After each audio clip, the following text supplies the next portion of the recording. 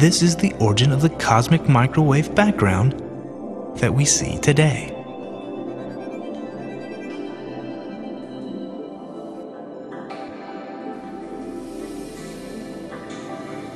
Let's let this volume of blue dots represent all of space at that era. Then let's focus our attention on this tiny portion that has a radius of about 42 million light years. This is the region that will be all of our observable universe in 13.7 billion years. Our Earth will form somewhere in the center of this region in about 9 billion years. But we have a lot of expansion to experience first. Imagine that you are standing on a 100-meter track and someone 99 meters away is going to walk toward you. There's the starter's pistol, and the walk begins. But there's a problem. The track is stretching, growing longer as he walks. He takes a 1-meter step every second, but the track grows 1 meter for every 100 meters every second. After 10 seconds, the walker has taken 10 steps, but the remaining 89 meters has grown so that he still has 98 meters from you. Another 10 seconds, and he's still almost 97 meters away. It will take him 460 seconds, but he will eventually reach you. And during that time, the track is stretched so that it is now 10,000 meters long. The other end of the track is now moving away from you much faster than the walker can walk. If he had to start there now, he would never get here. And the question of how far he walked is ambiguous. We could say he walked 99 meters because that was the distance at the beginning, or we could say that he walked 9,900 meters because that was the distance at the end, or we could say 460 meters because that is his normal speed times the time it took. The expanding universe exhibits the same characteristics.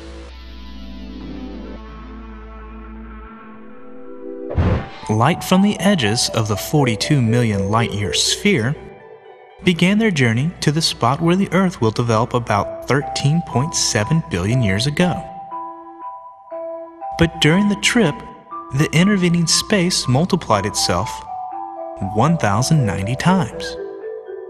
And now the spherical shell from which the light began is about 46 billion light years away. This is the farthest into space we can see right now, and it is called our particle horizon.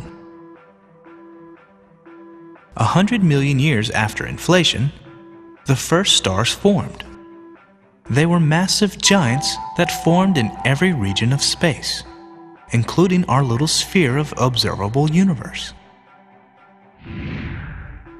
Those that formed on a shell a little inside our expanding particle horizon are just visible today. The light from these primitive giants has been traveling over 13 billion years.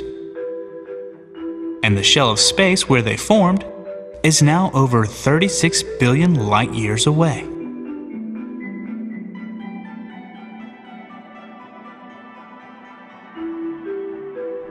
So light from the microwave background was emitted from a distance of just 41 million light years away.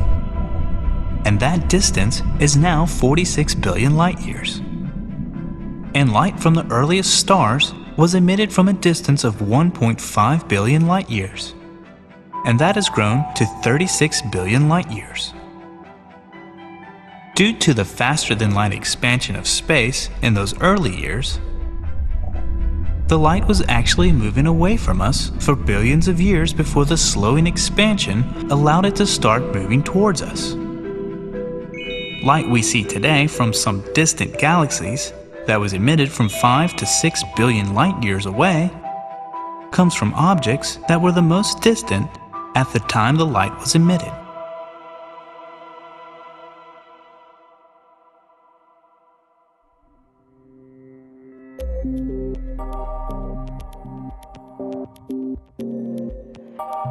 Massive objects like the Earth and the Sun, that are gravitationally bound to one another, can overcome the expansion of space between them. Space is expanding in our system, but the distance from the Earth to the Sun does not change because of this expansion. Why? Because as space expands, the Earth's orbit continually adjusts to keep the Earth at the correct distance that is demanded by the law of gravity. This is also true for stars inside a galaxy that are gravitationally bound, and is true even for local clusters of galaxies. As space expands, the distance between the bodies constantly adjusts to comply with the laws of gravity. The wavelength of light from distant objects is shifted toward the red end of the spectrum if they were moving away from us.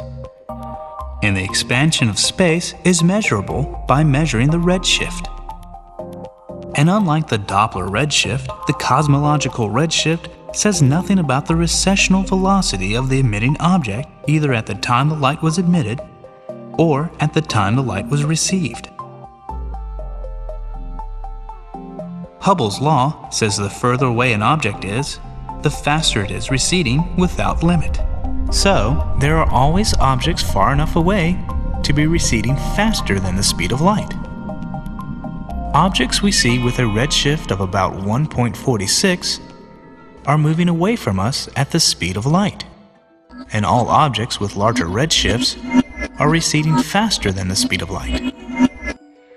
Most objects in the extended universe are traveling away from us with velocities fast enough that we will never see them.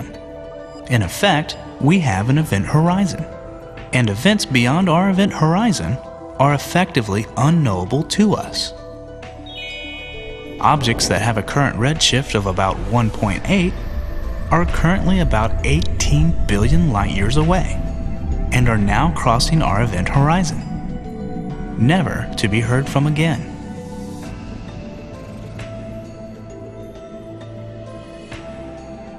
Finally, this is a time sequence of the evolution of our universe. Big Bang, followed by inflation, reheating or the birth of matter, birth and death of the first stars, and the ongoing formation and growth of galaxies. When we look out into the universe, we are looking backwards in time, looking at the universe as it was when it was a lot smaller and a lot younger.